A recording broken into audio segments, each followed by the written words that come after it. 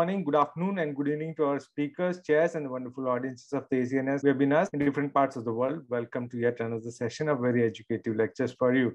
The speaker for the first session of today is our honored guest from Malaysia, Professor Chipin Chi.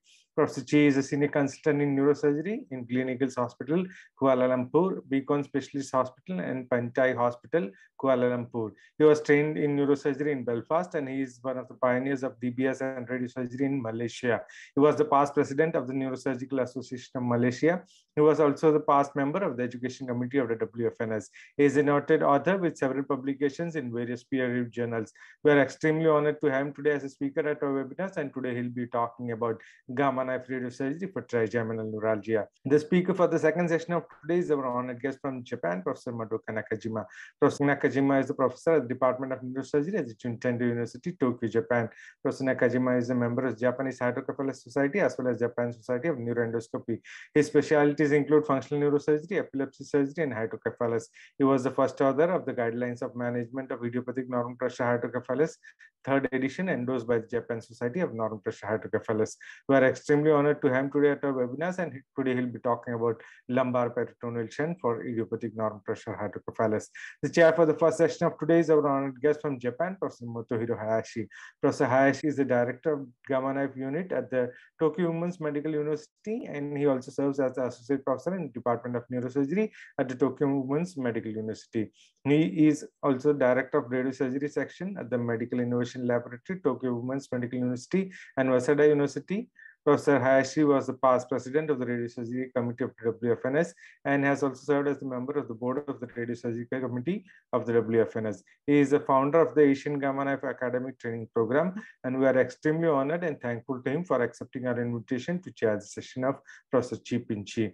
The chair for the second session of today is our honored guest and senior faculty from Saudi Arabia, Professor Ahmad Amar. Professor Amar is a professor and head of Department of Neurosurgery at the King Faisal Health University Hospital, Dabam, Saudi Arabia. He is vastly experienced neurosurgeon who has conducted more than 6,000 surgeries. He is a noted author who has written one of the most famous books in neurosurgery titled Hydrocephalus, What We Know and What We Still Do Not Know. He serves on the editorial board of several internationally reputed neurosurgery journals.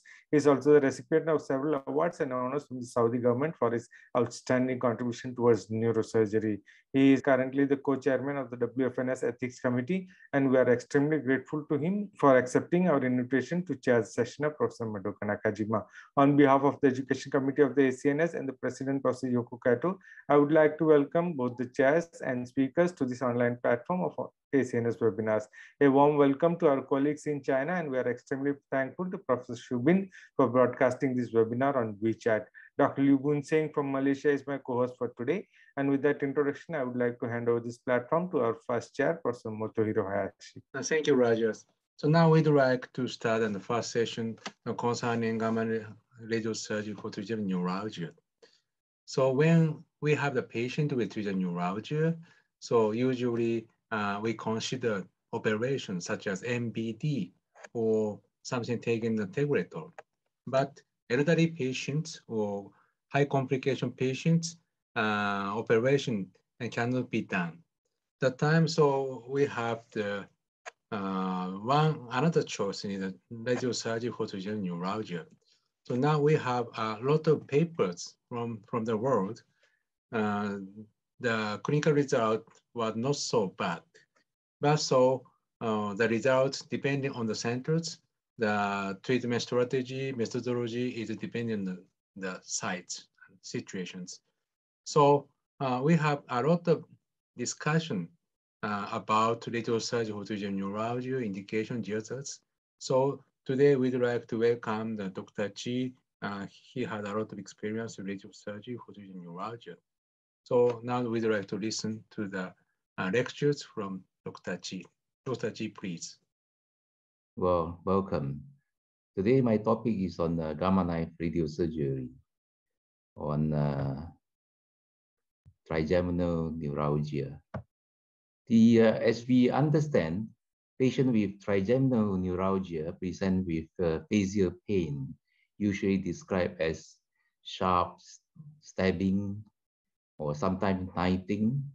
In some patients, they present like the experience of electrical shock over the face Some of them are jabbing in nature. The pain is usually intermittent and is not constant. If the patients complain of pain, which is burning, aching, or boring, or crawling in nature, then we have to think about some other diagnosis other than trigeminal neuralgia. Now, the ideal goal of treatment of trigeminal neuralgia is to treat the cause, like the microvascular decompression, which is the decompressing the small blood vessel causing pulsation on the trigeminal nerves. That's the ideal situation, but only about 3/4 of patients have blood vessels that are really the cause of trigeminal neuralgia. The ideal goal is to achieve pain relief in a rapid way and on a long-term basis. And also with any procedure is to preserve the normal facial sensation. What are the treatment options of trigeminal neuralgia? These include medications, surgical or radiosurgical. Now, the medical treatment of trigeminal neuralgia has been on for a long time. Physician neurologist has been treating with a couple of medications, which seems to be effective in many cases, unless in intractable cases. One of them is the carbamazepine, which is very useful in many patients. Usually, if the patient is on carbamazepine for long term and high doses, then we will be worried about liver dysfunctions. Other cases, we have to watch out for allergic reactions like Stevens-Johnson syndrome, which can be life-threatening in nature. Now, in other cases, patients might complain of sleepiness or drowsiness. Still, there are other patients that can present with electrolyte imbalance. Like recently, I have a few patients who were admitted because of long-term use of carbamazepine, causing hyponatremia, so severe that require admission because of a life-threatening situation. Now, the other large group of medication that were used are the gabapentinoid, which inhibits certain calcium channel. These are like pregabalin or gabapentin. Pregabalin is useful in many patients, but some of them complain of sleepiness, sometimes confusion, and the memory can be affected. In some patients, the motor coordination might be affected. Others might complain of dry mouth or blurred vision. Of course, there are some patients that occasionally complain of weight gain, which is not ideal for ladies.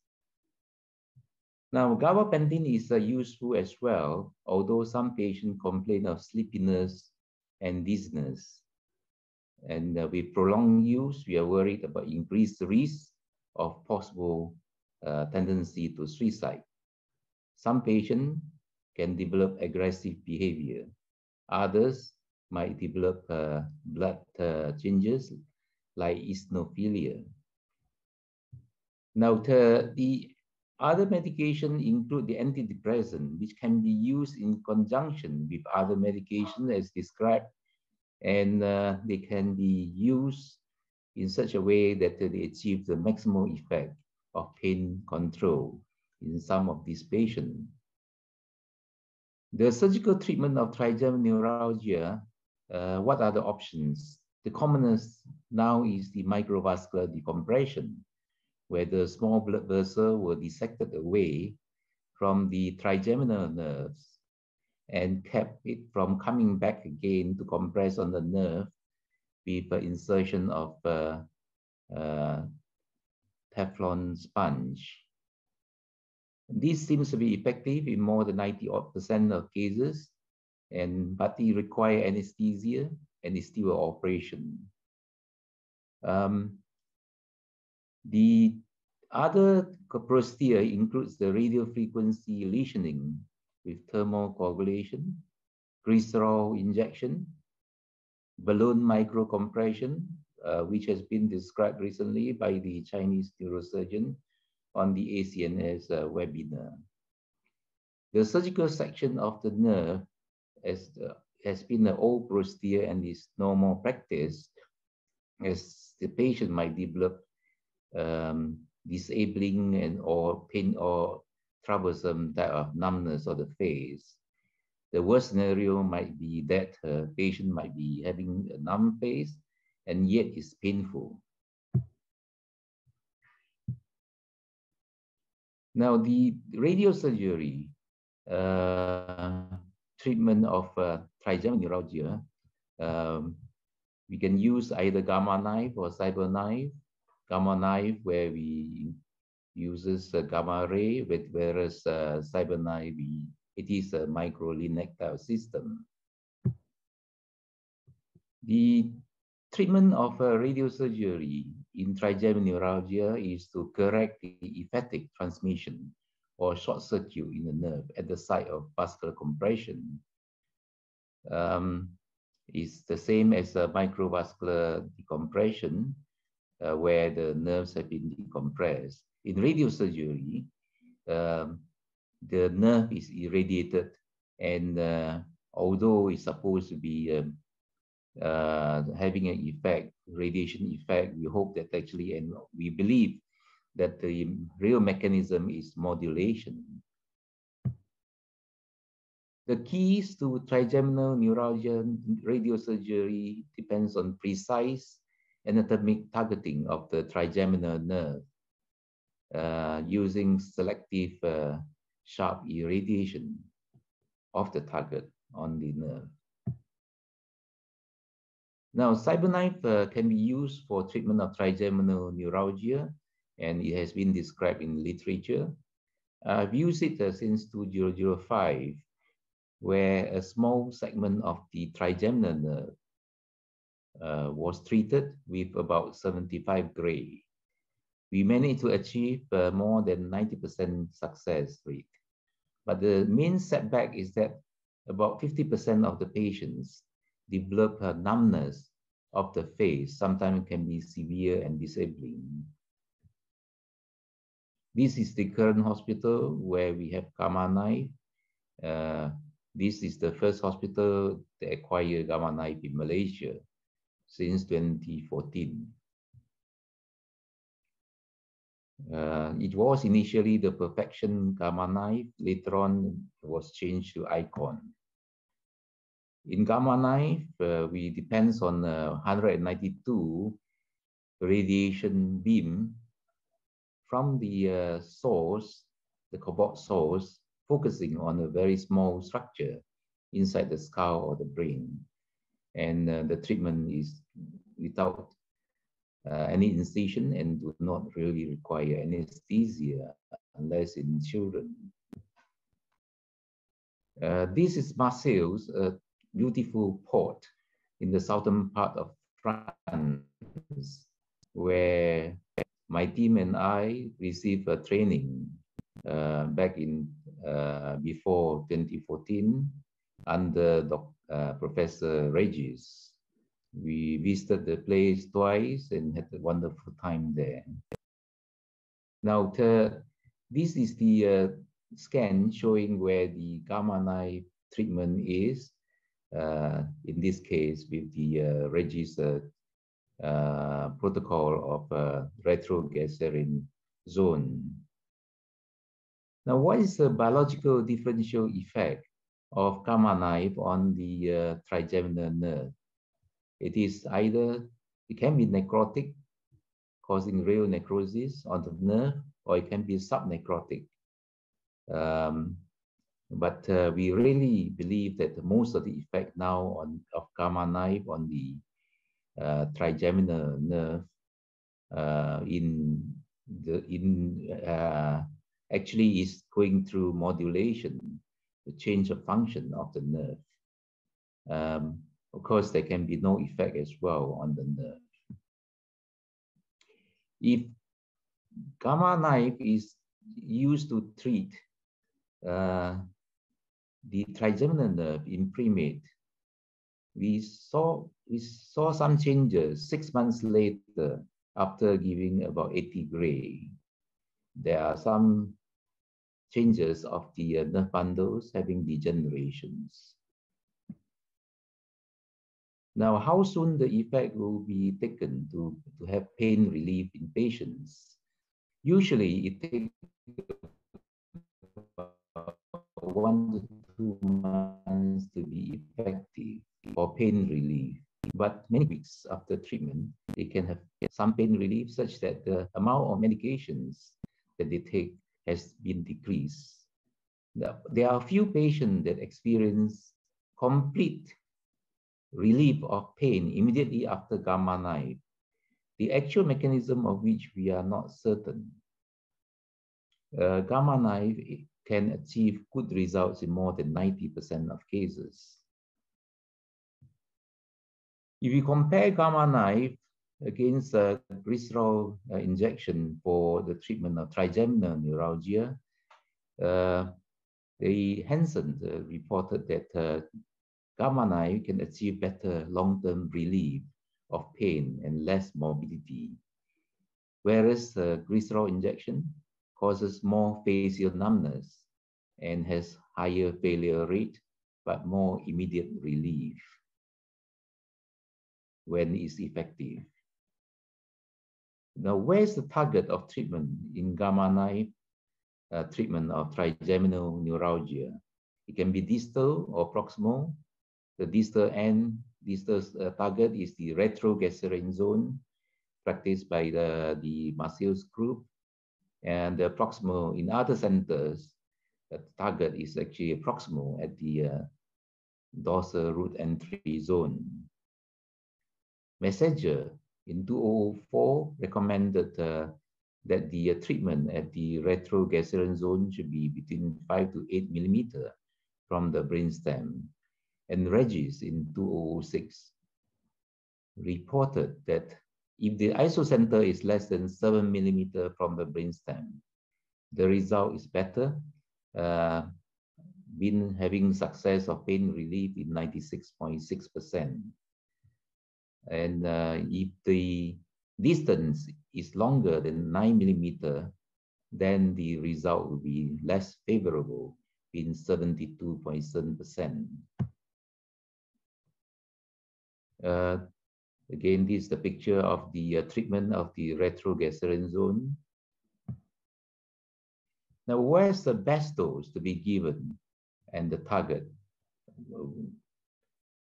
Is 90 gray a magic dose? The Marseille's group uses 90 gray as a standard 4 millimeter collimator, 100% at the retroglycerin zone, and it shows that they have no or minimal facial sensory loss in the patients who were treated. However, other centers are a bit more skeptical, and these include Mayo Clinic, which thinks that the dose will be too high. Of course, it's understandable if the treatment is nearer to the brainstem, causing a higher possible chance of higher facial sensory loss. If we study the dose response curve between the response and the dose that's given, there are two theoretical curves that we have. One is the efficacy curve, the other one is the toxicity curve. With increasing dose, the efficacy increases, but toxicity also might increase. So there has to be a compromise and of the real dose versus efficacy, but also it depends on where is the target.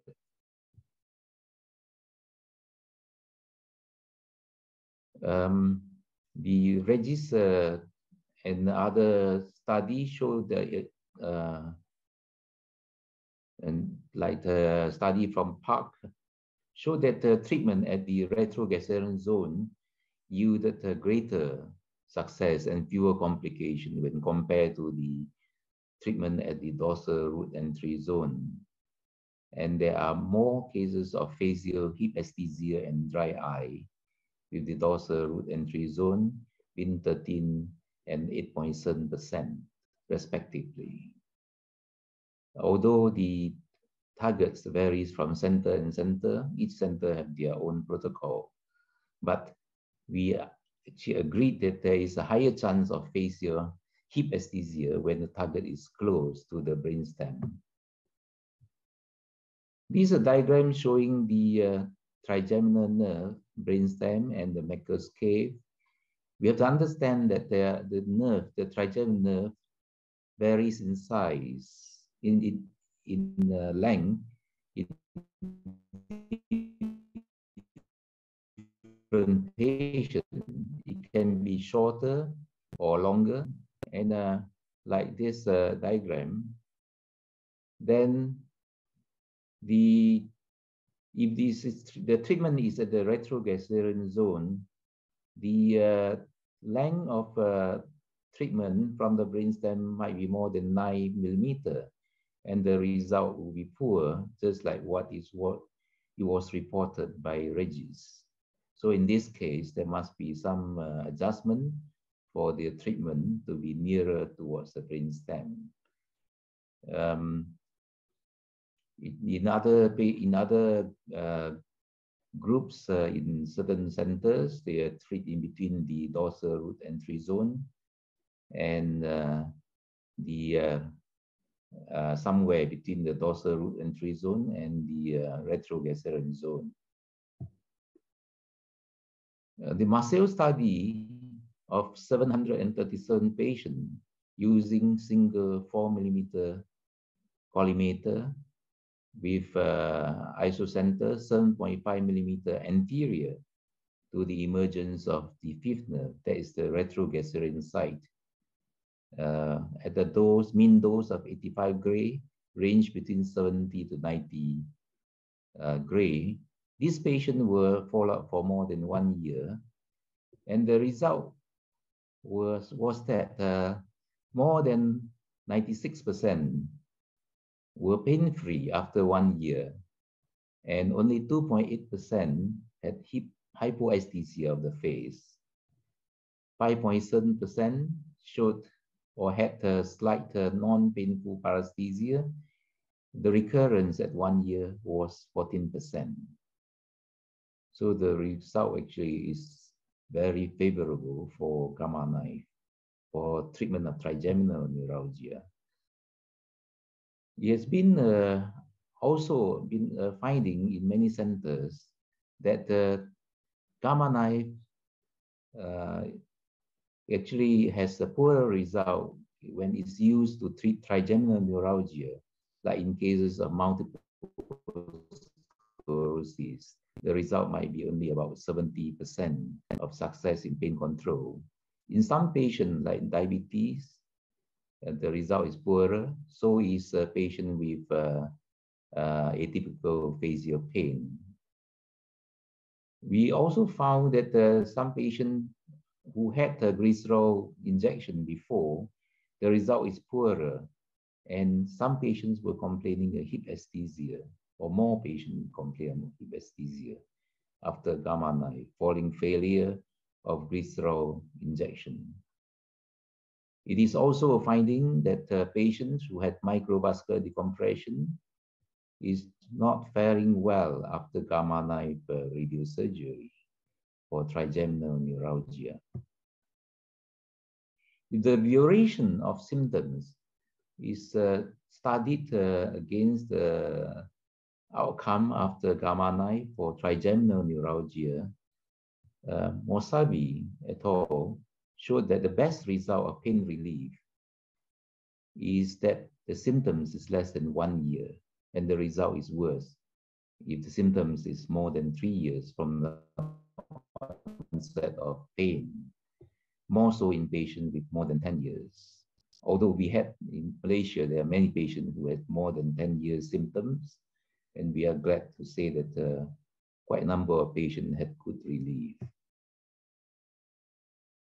Other case, we had megadolico-basilar artery and trigeminal neuralgia. If gamma knife is used, it was found that the result is better and is more sustained. And even some patient is pain-free up to 10 years. There is also less risk of hypoaesthesia experience. Now, what if the trigeminal neuralgia recurs after gamma knife treatment?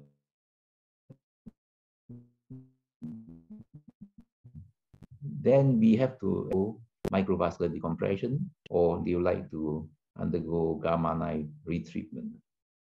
Gamma knife retreatment can be done, and this muscle study showed that the median time of their retreatment in their series is actually 17 months, range between 3 to 146 months. Although many of us don't retreat the patient now, at least for at least a year after the initial treatment. There was finding that there is a higher chance of pain relief following this second gamma knife treatment for recurrent trigeminal neuralgia. And that there is also higher chance of facial numbness or hypoaesthesia, being about 40% in Regis series. In Kuala Lumpur, at Gleneagles, between May 2014 to October 2021, 7 cases of trigeminal neuralgia were treated, including 1 case of dolicho-megavascular compression.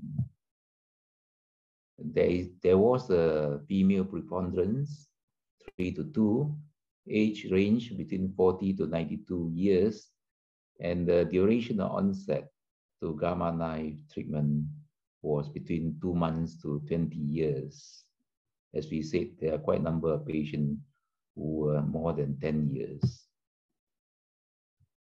The treatment time, 1 hour, and we could achieve 94.4% success rate at 1 year in pain relief.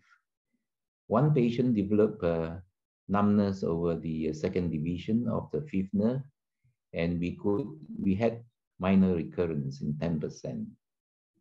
3 of my personal cases were retreated after 2 to 3 years with good results following recurrence.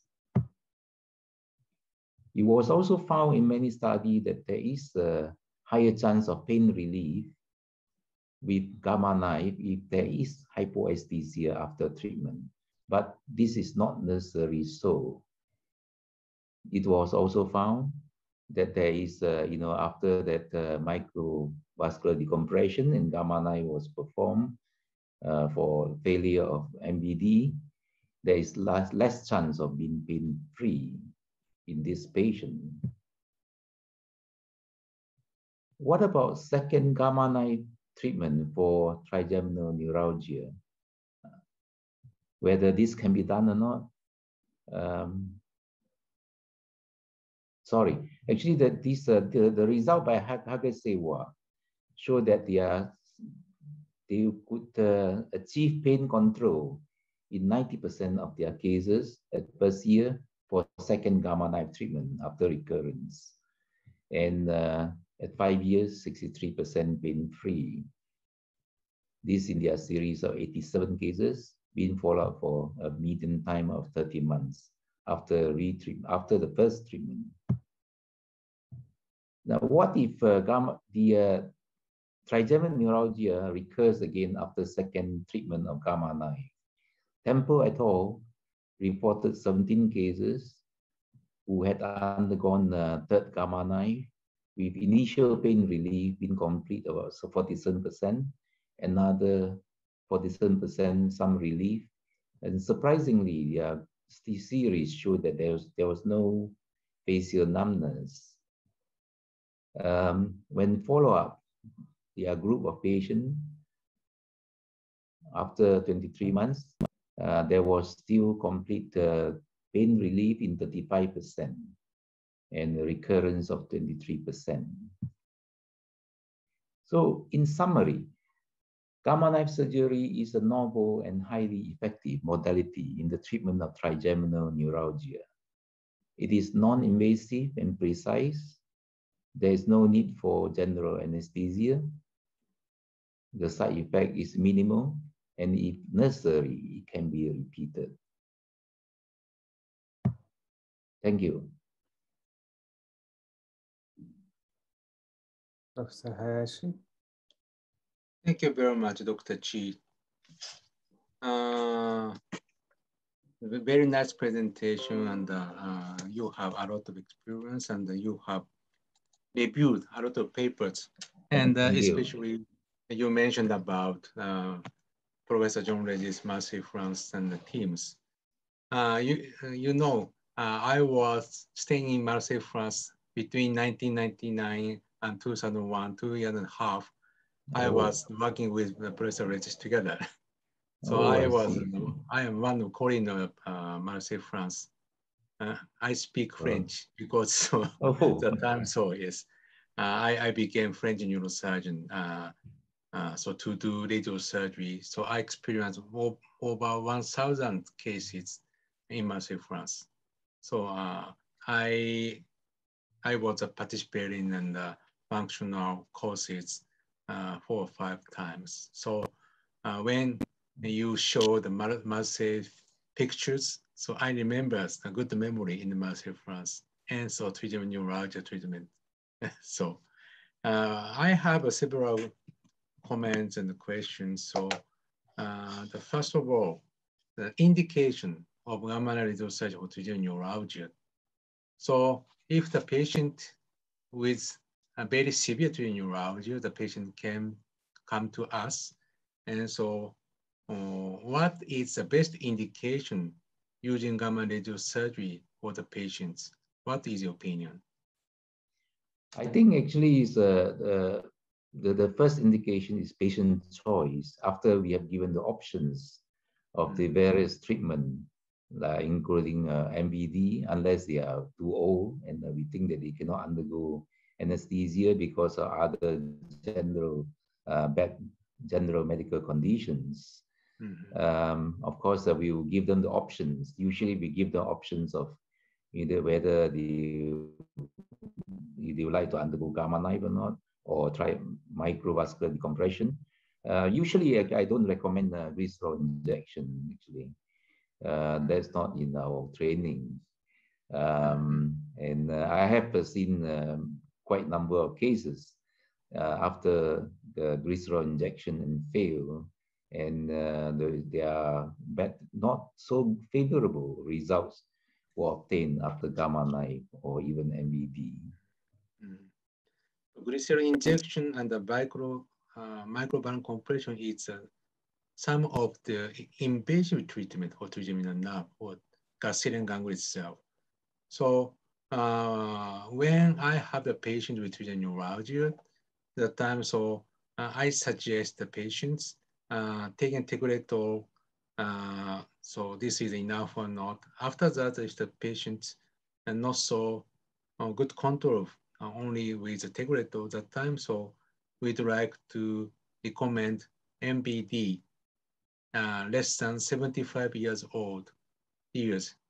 But more than 75 years old, so the risk of the MBD during an operation, the patient has some risk. So that time, so we want to recommend the radiosurgery for the patients. So because radiosurgery itself, so you mentioned about the papers and your original data. I have some problem regarding radiosurgery of trigeminal neuralgia. So effective years. So 10 years, 20 years, 30 years, we don't know very well. Probably effects duration is around 10 years, I think so. So if a patient 60, 50 years old, when we chose radiosurgery, the patients are easier to have the recurrence for trigeminal neuralgia. So elderly or MBD is not so effective. So I think radiosurgery is a last hope, the treatment for trigeminal neuralgia. This is my impression. How about you? Well, actually, yeah, actually it's agreed that the first line of treatment is medical. Actually, usually when the patient has failed medical treatment or they have allergic reactions to or cannot tolerate the medications only, that we go on to suggest other modality of treatment. I've been doing MVD all the while actually, until actually gamma knife came in. But still, I still offer surgery as options, and by making very clear to the patients of the pros and cons surgery versus possibility of gamma knife. I totally agreed on what you say on gamma and radiosurgery. Okay. Okay, the next one, we'd like to discuss about the target. So Marseille, France, they wanted to use the target as a retrogastrian. On the other hand, the Pittsburgh group, Professor Konjolka, recommend root entry zone. So nowadays, so this is a personal communication with Professor Konjolka. So now they wanted to shift to the style of Marseille, France. Probably nowadays in the world, retrogastrian targeting is better for neurology radiosurgery. What do you think about it? Actually, I'm also trained to some extent by Pittsburgh group, by Konjolka. I think the bulk of evidence from all the papers and also experience is that the treatment at the retrogastrian site is actually probably been preferred. And also basically based on the results actually they obtain, they are more favorable. But as what Reggie's group has shown, that actually the length or the distance of the target from the brainstem is important as well. Yes, yes. So some patient might not be at the pure retrogastrian zone, but it has to be nearer towards the brainstem, being at least between 7 to 8 millimeter from the brainstem to have better results. So complication point of view, the length between the target and the brainstem emergence point is very important. So Professor Reggie said, so brainstem should be less than 18 gray, 18 gray. So if the more than 18 gray, then the patient's easier to have a complication of radiosurgery. So on the other hand, efficacy point of view, gastrian ganglion involvement is not so good. So radiosurgery effective point of view, so the fiber, trigeminal fiber targeting is very important. So Professor Regis said, and same opinion of me. So you mentioned about 6 to 7 millimeter from emergence of the brainstem, the target cell. So microanatomy point of view, the trigeminal nerve has 3 components. One is sensory root, one is inferior motor root, one is superior motor root. In the papers, inferior motor root, there is between 10 and 20% of the sensory fibers. So we cannot miss the targeting of the inferior motor root. So inferior motor root is just fused about 6 millimeter from emergence of brainstem. So it means 6 or 7 millimeter distances. So not only complication point of view, but also effective point of view. So sensory root and inferior motor root, the covering all. So I think so. The anatomical point of view, so this target is the best, in my opinion. Yes. And the next one is you want to use CT scan during the treatment. Well, actually, I use both MRI and CT scan for better localization, actually, to avoid any mistake. In all my cases, actually, I do use CT scan. fusion So with sometimes the MRI. MRI has easy to have a distortion. So Yes. CT scan no distortion. Yes. So that you are very well. So the fusion images CT and MRI is the best condition for the trigeminal neuralgia treatment. Agreed. Do you think so that? Yeah. Yes. And so you have a lot of experience, not only gamma knife, but also cyber knife and X knife, you said.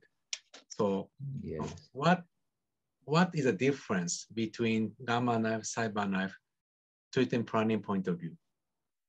You mean in terms of trigeminal neuralgia? Yes. Well, I think I still think that gamma knife is very precise, actually. Of course, there are newer form of, LINAC-based radiosurgery, which I am still doing, like the two-beam hyper-arc. But that is only reserved for, lesions that are bigger or which require fractions. I prefer gamma knife for small lesion that can be treated with single shot. I think in treatment of trigeminal neuralgia, I don't think we can use any other form of radiosurgery. So now in your hospital, you have ICON systems. Yes. That's right? Yes. ICON systems, we don't, we use frame application. We can use mask application. So when you have the patient with neuralgia, you want to treat with frame or with mask? I always treat with a frame for precision. Yes, I would not compromise on that usually. Okay. Frame application. Actually, there's no compromise. No compromise. Okay. Yes. And so next one is mechanism, action mechanism of trigeminal neuralgia. So this is not so clear until yet. So what do you think about why radiosurgery for trigeminal neuralgia is effective? What do you think about the mechanism? I think we, although there are some mechanism like, subnecrosis causing changes that might interrupt the, causing some relief. I think the main mechanism that we, based on the fact that many patients has no sensory changes following gamma knife, the most likely the mechanism is a form of modulation in the changes of the, local biochemistry and leading on to the functional change following gamma knife treatment. So in my limited experience, the patients with neuralgia after radiosurgery, excellent cases, easy to have the numbness, or recurrence case is very less of numbness. What do you think about that in your case? Well, I think the so far actually we are lucky that in my personal experience of not too big a case, I mean the series still, the numbness only happened in really a few patients. Most of them really are minimal, even in the first treatment, unless they have a prior treatment like Rizdral injections. But for retreatment, if the limited number of cases that I had, in fact, I agree with you. In fact, they are not worried about numbness. In fact, they didn't. There is no complaint of numbness at all following retreatment. And I reviewed the paper, not only clinical, but also the basic researches. And we have the one hypothesis for trigeminal neuralgia in radiosurgery. And probably there is two effects. So one is early effect, the one is delayed effect. The early effects is that, so epileptic transmission blockage triggered by gamma radiosurgery for the trigeminal nerve itself. So these effects arise between 0 and 6 months later to radiosurgery. So some cases, about 15% of the case of trigeminal neuralgia, after radiosurgery, immediately the trigeminal neuralgia was gone.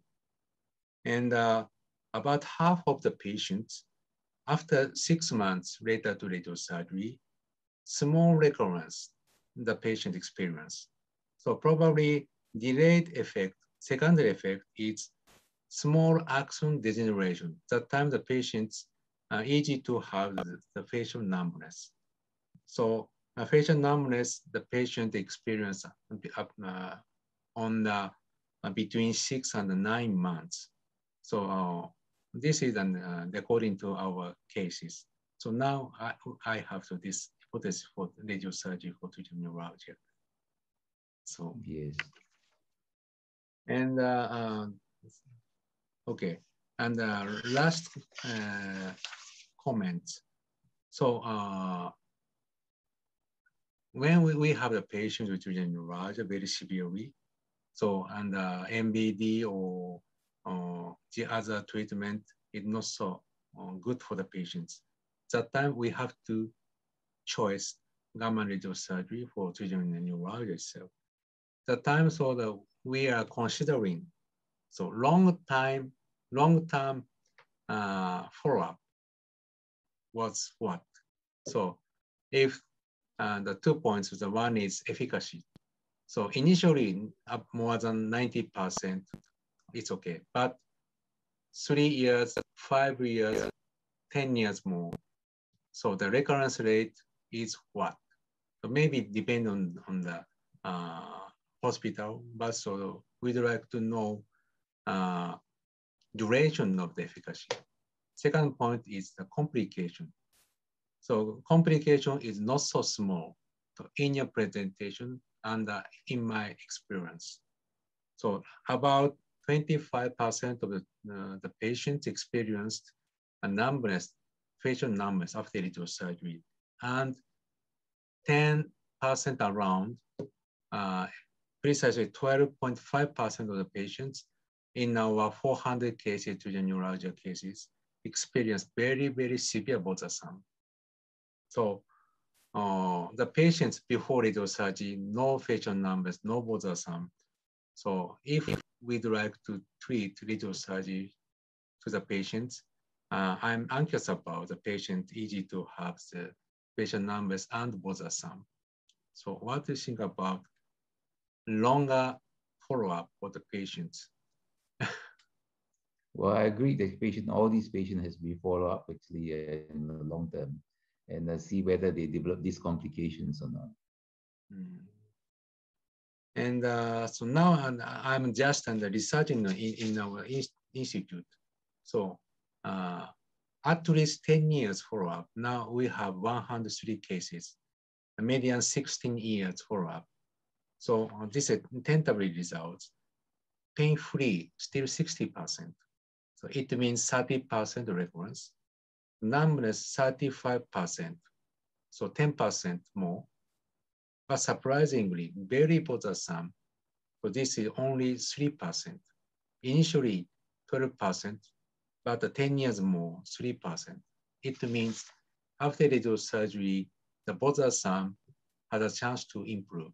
So now I'd like to give this information to all the patients with trigeminal neuralgia patients. Probably so these results I'd like to present the coming WSSFN meeting in Seoul, 2022. I was already invited to have a lecture presentation, radiosurgery of trigeminal neuralgia. So I'd like to discuss this comment in the conference. So glad to hear that. Yes, glad to hear that. So thank you very much for Dr. Chi, so your experience and you reviewed the papers. You have a lot of educational slides, and I'm very enjoyable from your presentation. Thank you for your lectures. Thank you much. Thank you very much, both the speaker and chair. It was indeed a very exhaustive and wonderful presentation. We learned a lot from both of you. We can take a few questions if one question from yes. Zamzuri. Okay, bro. Yes. Yeah, concerning the complete surgery after gamma knife radiosurgery. What sort of treatment you give to this patient with the severe numbness, bothersome numbness? You mean numbness after surgery? After gamma knife, the bothersome numbness, hypoesthesia, or Well, actually, if there's a real numbness following radiosurgery, I don't think that there's any treatment. If Professor Hayashi will agree, other than some medical treatment. I don't think there is any surgical maneuver or any medication. I mean, procedure can alter the any role numbness. for any role for gamma knife? No, I mean, you're talking about numbness that appear following radiosurgery. Yeah. So actually, I think right, these are the cases that actually I'll be skeptical to treat this patient with gamma knife again. For patients that had developed severe numbness, especially with other form of radiosurgery. I have the answers. So if the patient has a bothersome numbness, I'd like to prescribe the pregabalin to the patients. Pregabalin is very effective for this kind of the continuous the pain, so related to the damage of the trigeminal nerve itself. So trigeminal neuralgia is not a pain. Trigeminal neuralgia is like epilepsy. So trigeminal neuralgia itself, medication point of view, Tegretol is the best choice. Pregabalin is not so effective for the trigeminal neuralgia itself. But after radiosurgery, so this is atypical facial pain, it's easier to have the effect with pregabalin. And so that we'd like to communication with the patient's mental condition or the psychological condition, so continue of the very good communication between doctors and the patients. So this is one of very important points. Thank you. Thank you very well, much. actually, to mention that also, to clarify, I think communication is important. There's some patient that described what we understand is numbness, but they are actually having a paresthesia or, dysesthesia. And for this patient, of course, then you should be giving the gabapentinoid type of medications for relief. And many patients are improved with that. They are not really numbness. Actually, when they describe, sometimes it's a language that they use. Yep. Okay. Right. Thank you very much. We can take one last question from Professor Liu Singh before we move on to the second session. Yes, Liu. Thanks, Raja. Thanks, Professor Chi, for a very nice presentation. I just want to find out for the patient that you do a retreatment, and you mentioned that most of your patients you targeted the retroral ACNS. Would you choose another near to the root entry zone for retreatment, or you still use the same target? And what's your opinion in terms of using hypofractionated? Whether is this better, or do you have any experience on that? Thank you, Professor. Yes, about retreatment, usually we don't treat on the same target. Usually my target actually is more proximal compared to the previous target. We have to know where is the previous target. They say which side is even if it's retrogastarian. But usually it's more proximal at the lower dose. Usually I'll use about 70 gray at just more proximal. And that seems to give very good results to patients. Thank you. Thank you, Professor. Thank you very much. It was indeed a wonderful session. In that case, we'll move on to the second chair. Our honored guest, Professor Ahmad Ammar, who would say a short introduction and then invite Professor Nakajima for his lecture. Professor Ammar, all yours. Well, thank you very much for the invitation. I really enjoyed very much the first session, the lecture of Dr. She was excellent. It was overview of the whole problems, and actually I enjoyed very much as well Dr. Hayashi comments, and it was very educational and very experienced way of comments, and so this is both of them actually give us a very important and educational session. So thank you. Thanks for both of Dr. Ushi and Dr. Hayashi. Now we go for the second lecture. It is an honor to present Dr. Madoka Nakajima from Gentundo University in Tokyo. It's the famous university. And I could see that Dr. Nakajima has been involved in the management of hydrocephalus and epilepsy for a long time. And I think he is going to tell us today about really very good idea. It has been there sometimes and then disappeared and maybe coming again about the use of lumbar peritoneal shunt for idiopathic normal pressure hydrocephalus. So please, Dr. Nakajima, we are looking forward to see, and you will have a lot of questions after that, I guarantee. We'll see. Okay, thank you. Thank you. Hi, good afternoon. The member of Asian Congress of Neurological Surgeons. Thank you for inviting me to this meeting. Today, I will talk about lumbar peritoneal shunt. The LP shunt is relatively easy for patients to accept and has solid evidence as a treatment for INPH and is the most commonly used treatment for INPH in Japan. Today, I would like to review the LP shunt from the fundamental point of view again and share the actual treatment process while watching the VTR and also think about the future prospect. So, LP shunt, an extension of the lumbar puncture technique used in CSF exclusion test, is an increasingly popular treatment option in Japan. It has very small and not visible postoperative scars by crosses and no intervention to the brain. In Symphony 2, the LP shunt demonstrated its usefulness as a treatment for INPH with high evidence level. The risk of symptomatic intraparenchymal hematoma from the ventricular catheter placement, which is roughly 1% in a patient with INPH, is never present with LP shunt use. Has not been frequently used in some part of the world, the technique has been often misunderstood for effectiveness and avoided as the surgeon were not familiar with it. Today, I will present some points that can make you re-explore this option as INPH treatment.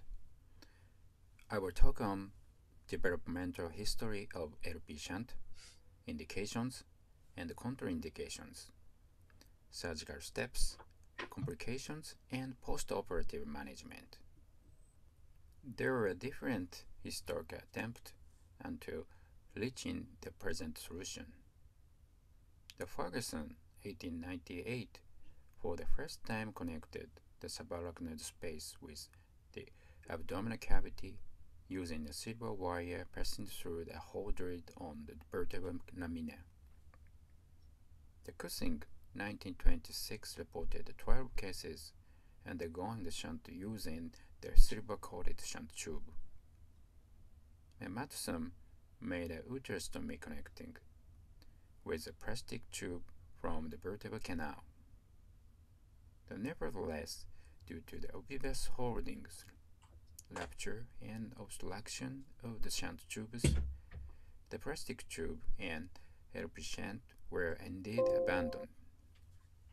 With the improvement of the shunt tube materials, as well as the emergence of shunting devices equipped with the valve, the usage of the LP shunt gradually became widespread. In addition, these LP shunt placements were performed by open method of the vertebral arch resection. The closed method was first performed by the Jackson and Snodgrass, 1955. Then The Spectra and Quana performed a simple percutaneous LP shunt using a silicone tube instead of other plastic materials to avoid these complications. Symphony 2, a prospective multi-center trial to assess LP shunt treatment in patients with INPH, which integrated a 3-month randomized controlled trial comparing the LP shunt treatment to conservative therapy, and a 12-month extension period in which all subjects received the LP shunt and were examined for 12 months following the implantation. The short-term and long-term beneficial effects of LP shunt use were obvious and were reported. Then the LP shunt is increasingly being used in Japan and surpassed the VP shunt use. These were the general indication and contraindications that were applied. We will check proper INPH diagnosis, general patient condition, TAP test result, whole spine imaging, abdominal lesion exclusion. Now, I would like to show you the VTR of the actual surgery that we are performing for each specific surgical steps.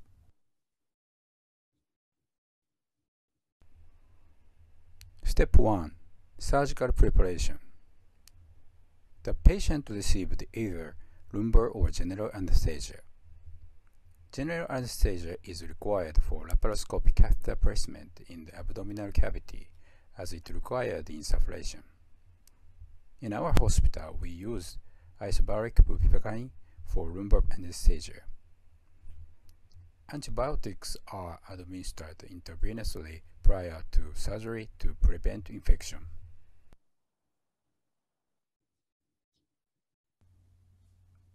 LP shunt surgery is performed in the lateral position. A cushion should be placed under the armpit to relieve pressure on the upper arm.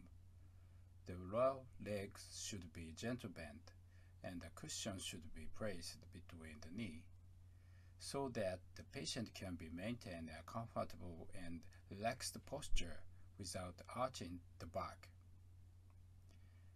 If you use a fluoroscope, such as a C-arm, to check the position of the catheter during the surgery, ensure that the fluoroscope can be moved to the puncture site or to the spinal level for being able to guide the catheter tip before setting it. Adjust the bed by slightly lifting the head side to widen the lumbar subarachnoid space for the ease of lumbar puncture.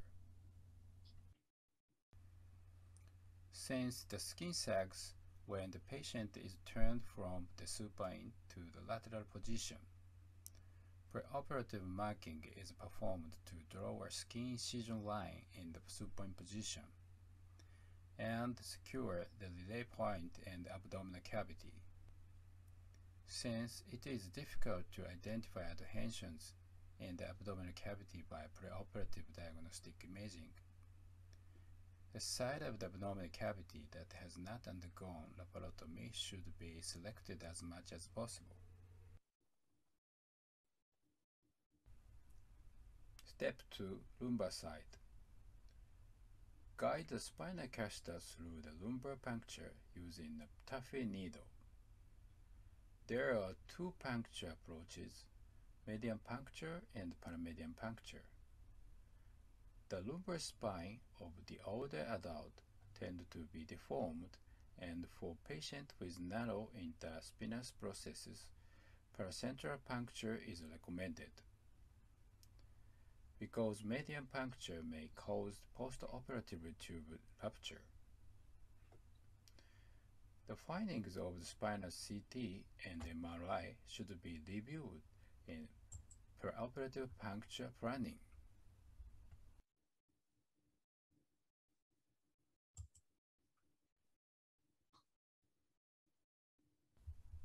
Make an incision of approximately 10 mm in depth and 2 cm laterally on the lumbar side.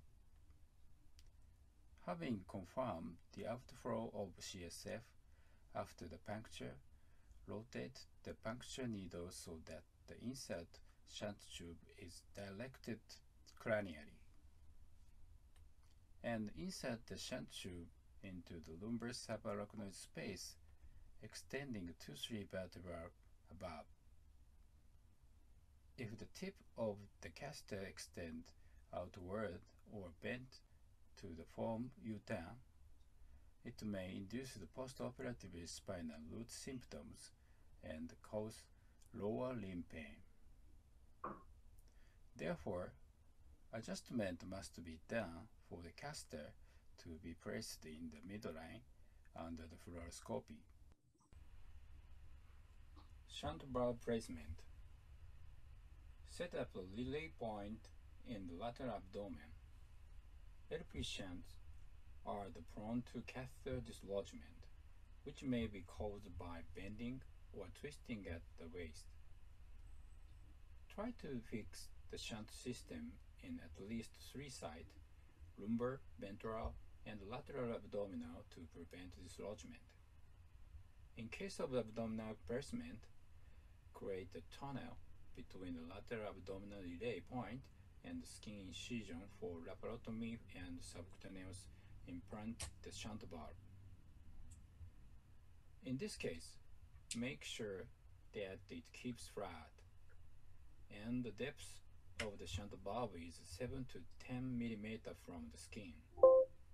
We fix the shunt valve at least 2 points on each side to dermis with a non-absorbable thread. If it is too deep, it is difficult to post-operatively change the set pressure. And if it is too shallow, the risk of infection increases. Since the shunt valve may rotate sideways and flip, it is important to always fix the shunt valve to fixture at 2 or more points, or to the dermis if the subcutaneous fat is thick, to prevent it from moving. In case of back implantation of the shunt valve, the stability after implantation secured by the perimedian muscle group and advantage. The stability of implantation reduces the chance of rotation and reversal of the shunt valve and make it easy to change the pressure setting of the programmable valve. Flushing of the valve can also be performed as needed. Step 4. Abdominal side. The procedure can be undertaken in the following 2 ways: lateral or supine position, and you can use the method familiar to you. When changing positions, it is convenient to use a transportation board. The abdominal wall incision is normally made using the McBurney technique, and the length of the skin incision is determined by the thickness of the abdominal fat layer.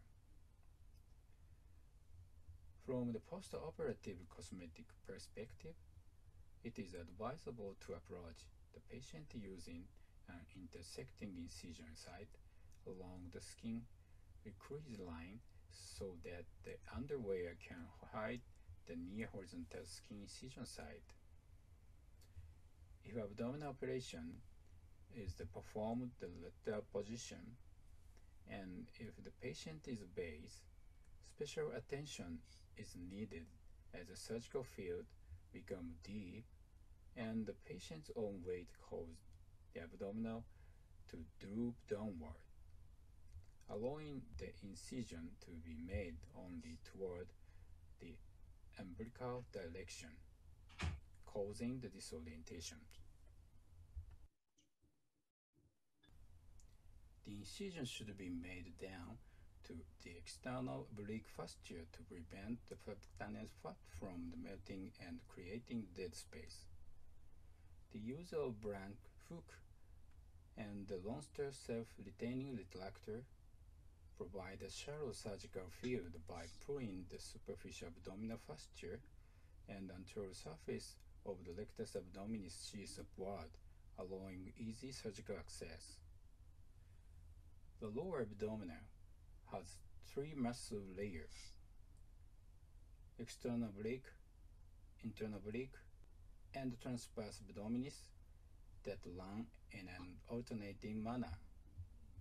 Incisors dissect the muscle groups bluntly while trying to preserve the fiber along their course and pull the rectus abdominis muscle medially from its lateral border to expose the transverse fascia and peritoneal wall. Make an incision by catching up the fascia and peritoneum with forceps to separate them from the instem to avoid damaging it, and secure the abdominal cavity.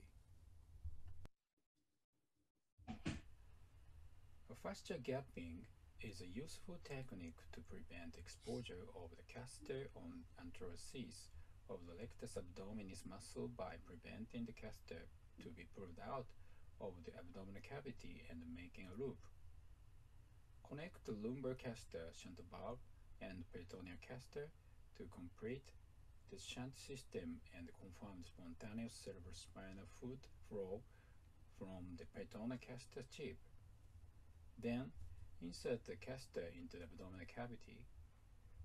Since the patient growth needs are not taken into account, the length of the catheter to be inserted into the abdominal cavity need only to be within a range that does not allow dislodgement after the twisted the waist. We use a shorter length to fit the patient's body shape, averaging approximately 15 to 20 cm. Post-operative management. The patient can eat from the evening of the day of the surgery. Exercise rehabilitation is normally allowed on the next day after the surgery.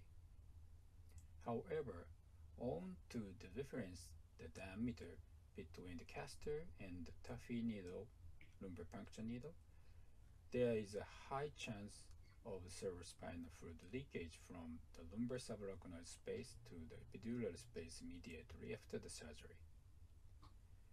If neurological symptom suspected to be caused by low cerebrospinal fluid pressures, such as occipital pain, dizziness, and floating sensation appear after the surgery, bed rest may be necessary.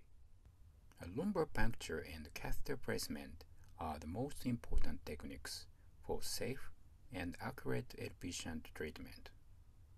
Intraoperative confirmation and fluoroscopy is the most accurate method. It is also possible to avoid complications where the catheter tip is misplaced into the subdural space. In this case, the contrast medium injected through the catheter is seen to remain localized. Complication. If the puncture is done blindly, 60% of the placements were higher than the intended location. Complications related to shunt, problems with lumbar catheters, and overdrainage are the most common, followed by abdominal catheter problems. To prevent overdrainage, our data suggested that the LP shunt system with a programmable valve with gravity valve has the potential to suppress the standing flow and provide sufficient supine flow volume. Post-operative pressure setting. In the immediate post-operative period, we start with high pressure setting for all cases, considering the presence of CSF leakage to extradural space. We lower the setting by 2-3 cm H2O at the time by referring to the condition of high convexity sulci, their patency. When there is a suspicion of shunt failure on our patient, it is effective to check the shunt patency by puncturing the reservoir with 27G needle. In conclusion, in the diagnosis and treatment of hydrocephalus, it is a prerequisite to ensure that shunting is performed without surgical complications. Because of lack of evidence from the literature on LP shunting techniques and standardization among centers, it was not possible to conduct a systematic review to determine the optimal technique. With attention to safe and reliable techniques, we hope that LP shunt will be widely and effectively applied to patients without any differences in outcomes among surgeons and centers. Thank you for your attention. Thank you very much, Dr. Nakajima, for this wonderful presentation and showing us the technique. Actually, there are few questions I have and in mind. First of all, we have some experience with lumbar peritoneal shunt. We do it more commonly in the cases of pseudotumor cerebri and high intracranial pressure, more than we do it in lumbar peritoneal shunt. But we do as usual, that is Hakim test and lumbar drainage for a while before the normal pressure. I'm not going to discuss about the pathophysiology of lumbar pressure hydrocephalus or idiopathic, because this will take us to another. Let us concentrate on the first question I have. Do you think, because most of the patients with idiopathic lumbar pressure hydrocephalus are old age, senile age, sometimes that is they have a sort of the vertebra itself is osteophytes, a degree of canal stenosis and this thing. Do you think that is, did you find some difficulties for such a group of patients to do just lumbar puncture, Stohe needle, or you should open, or you face the situation you have to open and do fenestration in order to insert the tip of the catheter? This is the first question. Okay. So if severe spinal degeneration is confirmed by MRI, so needed spine surgery is better to be performed in advance, followed by the shunt treatment for hydrocephalus. So if spinal surgery is not needed, we will perform the VP shunt with appropriate patient consent. Okay. So you are, before inserting it, you decide you are going to do either lumbar puncture insertion or open. That is fair enough. Second questions about the location of the tip of the shunt, the length of the intrathecal part of the shunt. I could see from your drawing, and so you always try to locate it upward till the dorsal vertebra or lower lumbar. Have you tried to get it the opposite way, sacral down, instead of getting the tip up, to direct the tip down? Because we tried this. Did you try it? Sometimes the catheter migrate downward. Yes. The patient will be we will have leg pain sometimes. We experiences.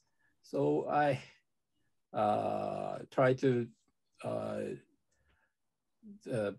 locate the catheter, the upward 2-3 disc 2-3 upward. Then we tried the catheter placement under the fluoroscope. So the center of the spinal canal, we didn't experience the patient leg pain. So now we are always to do the best position to the center of the spinal canal. Yeah. Then, I agree with you. The best, the only guarantee is to be in the center as much as possible. But we have cases, really, when we locate it upward to T3, to dorsal area, they still have some back pain. I think you have some cases like that. So you check the located catheter by the X-ray. Yeah. Okay. Second, because I see that our respected colleagues, they also would like to ask about valve fixation. I thought you wrote different things. I would like to know your favorite, please. Because in my very limited experience now, because we have type of patient may be different, very big patient, big belly. That is sometimes if you put the valve in the belly, you will not trace it. You don't know if it's functional or no. So we try like to fix it around the iliac crest before going to the abdomen. So that is, what is your experience about fix? Because I saw in your drawing, you leave it in the, in the iliac area, but not fix it to the iliac crest. But we try to fix it to the iliac crest, at least so we have a way to test it, to know it is functioning, not functioning, flushing back or not flushing back. Because when it is in the abdomen, you will never be able to do that. Yes, of course. If we need to pumping. Yes. Yeah,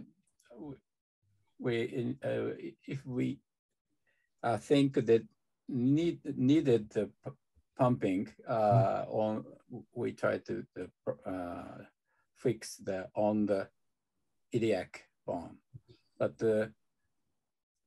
I don't think the LP shunt is not necessary the pumping. We check the puncture the valve, then withdraw the CSF, so that the patency of the shunting system. So, and you know that the Japanese patient is thin. Yeah. Sometimes the iliac bone, on the iliac bone, the patient complained the pain. Yeah. We look at we put the valve on the abdominal side. Okay.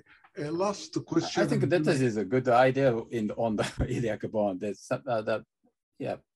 Yeah, I actually, I'm convinced in our people that is here, this big people, and so it's not only to flush, bubbling or flushing it regularly, but for example, if you see the patient clinically deteriorating, and this is typical for normal patient hydrocephalus, and you would like to be sure shunt is working or not working.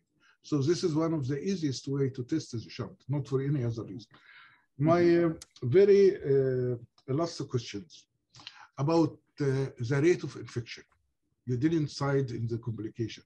How much is the rate of infection, and how long do you keep the patient? You said you give before the operation preparation antibiotics, but how long do you give antibiotic after the operation, and the rate of complications? Infection. Yeah. My experience the infection cases are most of the 1% of the LP shunt. So these cases they have diabetes and very thin cases. We need to the valve and shunt system under the skin that about 10 millimeter under the skin. This is a protective infection. Then I always use the antibiotics after the shunt, the 3-4 days. Very good. Twice a day. Yeah, that is very good. Well, if anyone has any questions. Definitely. I have 3 questions with Professor Nakajima. Professor Nakajima, thank you very much. It was indeed a very wonderful lecture. Thank you very much for that. I would like to inquire with you, what is your experience with regard to LP shunt in local anesthesia, as done by Professor Kawahara, who has the largest series for LP shunt under local anesthesia? Why do you prefer GA or general anesthesia or lumbar anesthesia? Okay. I tried the under the local anesthesia.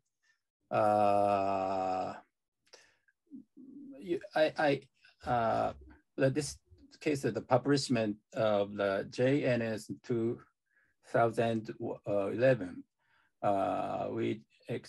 our experience is the 40 cases under the local anesthesia, but now we use the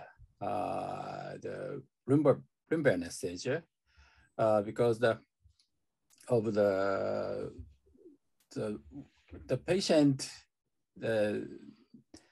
needed the open of the abdominal cavity. My all the experiences that the 40 cases just the puncture the abdominal.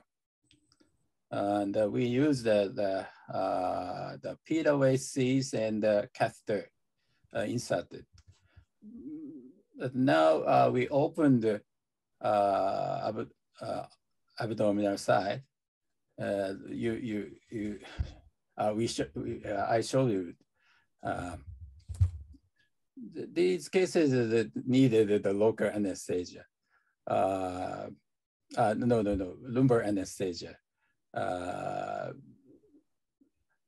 You understand this? Understood. Another question is that when your patient, first of all, let me ask you, have you had any complications of subdural hematoma? Because this is very common in elderly, and your lumbar drainage may accentuate it. So have you had any cases where you had a patient after LP shunt discovered a subdural hematoma? Yeah, the subdural hematoma is very important complications.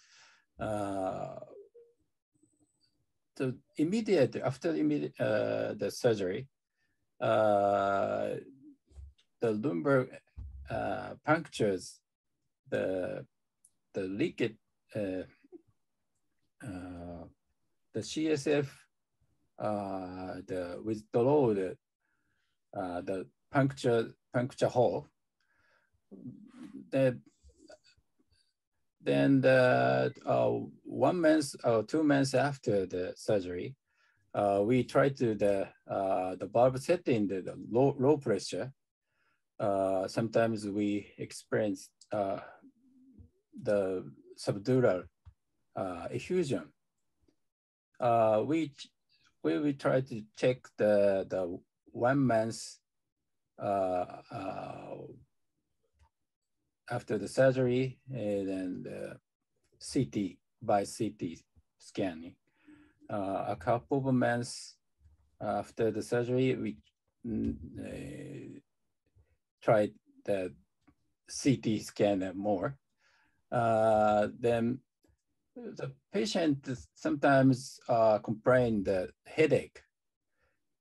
This is the very important sign, the warning sign, the subdural hematoma. So we need some patient complain the headache. We try to the valve setting upside. So we show you the siphon guard system and gravity valve protect the subdural hematoma. Now we experience that type of the subdural hematomas, some complications, very decreasing with the gravity valve. Understood. Thank you. Thank Okay. you very much. Thank you. Any further questions? Professor Chichipin, would you like to comment or ask something? Well, actually, lumbar peritoneal shunt has been very useful in certain selected patients. But I do have some reservation in some other patients. If you are talking about, the routine use in a normal pressure hydrocephalus. In fact, many cases, if the ventricle is slightly larger, I would rather insert a VP shunt instead. Although those cases that I've used LP shunt does help in many patients. Also, I target the tube proximally upwards instead of going down because they are worried about, the tube is irritating the cauda equina, causing unnecessary symptoms to the patients. Actually, I don't think they will like it, causing paresthesia or what in the legs or what. Antibiotics, I think I use usually about at least 3 days. I, instead of puncturing blindly using the percutaneous way to the abdomen, would rather open up the peritoneal cavity and make sure that the tube actually is sitting nicely, instead actually to prevent any obstruction distally. I think that's important actually. There's no point to have block shunts actually soon after the LP shunt, and you'd be wondering whether technique is having problem rather than just adhesions on the distal tubing actually due to the tube being inserted into the omentum. That's my comment. Right. Thank you very much. Professor Hayashi, any comments from your side? No, right. My co-host Libun saying. Thank you. Thanks, Raja. Thank you, Professor Nakajima, for a very nice presentation. I just want to give a very provocative question. Do you think that the idiopathic normal pressure hydrocephalus is not a curable disease? Simply because if you follow long enough for the patient who post shunt, the improvement tend to become less. And do you think that what's the reason why the improvement become less over years? Is it due to a new equilibrium between the CSF and the brain that cause a new targeted value for the pressure? Secondly, do you think that because of ongoing vascular or neurodegenerative that cannot be stopped by the shunt procedure? Thank you, Professor. Thank you. A very important point, the treatment of the INPH. We try to the patient background that kind of the comorbidity.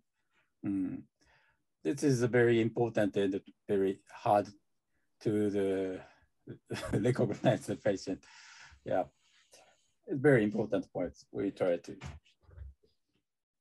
Thank you, Professor. Thank you very Can I much. comment? Yes, yes. Because actually we did some research and we published in the book about this, try to explain what is the pathophysiology of normal pressure hydrocephalus and try to answer this clearly question, why it is progressing dynamic. What we find actually from the study, which included taking biopsy from the cortex and subcortical tissue in such cases, this is always venous infarction.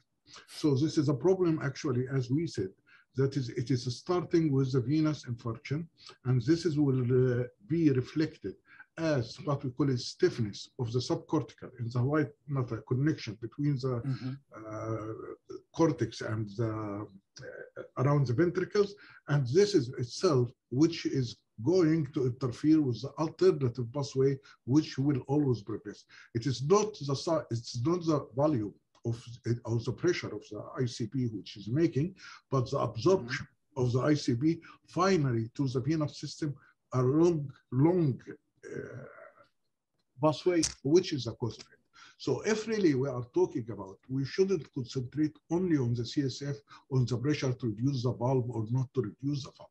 We have to think more. We have to think about, yes, this is one step, but with it, we have to think about the venous drainage of the whole brain. And this can really help a little bit. I don't say this is the final, but it is, I believe, strongly believe, and proved, and others also talking about it, the venous circulation playing a very important role in this normal pressure hydrocephalus. Thank you. I agree with very you. much. It is very wonderful and insightful thought. Yes, Professor Hamzuri Idris. Yeah, just want to say, Prof. Nakajima shows a very nice pictures on the incision of the catheters, where he mentioned about the lateral sagittal, is it lateral incision, lateral angle incision, where you put it lateral, just lateral to the spinous process. But I think that's very important to prevent from the fracture of the shunt for the trainees here to appreciate that the lateral angle to get into the Decker site. Yep. Thank you very much. I think if there are no further questions, we can wind this up and hear the concluding remarks from Professor Ahmed Ammar. Well, thank you very much. Really, I think this is the best end for my day. I had a long day in the outpatient clinic and I just came running to attend. I enjoyed very much the first session. Actually, I thoroughly enjoyed the discussion mainly and the overview of the trigeminal neuralgia. And I enjoyed very much that the presentation of Dr. Nakajima. Can show that is medicine and the surgical procedure as goes in fashion. Nothing old and will be obsolete. It comes again. With market improving and it comes again. That is proved. So actually, I believe there is a room for normal pressure for lumbar peritoneal shunt in some selected cases of normal pressure hydrocephalus. And the technique which Dr. Nakajima presented is very good technique. And I think really, but needs more study. I hope that you can organize something like multi-center studies about such cases. Because the problem which you have, like I have, and maybe Professor Chi and Dr. Hayashi and Dr. Liuva had, every one of us has not a large number of patients.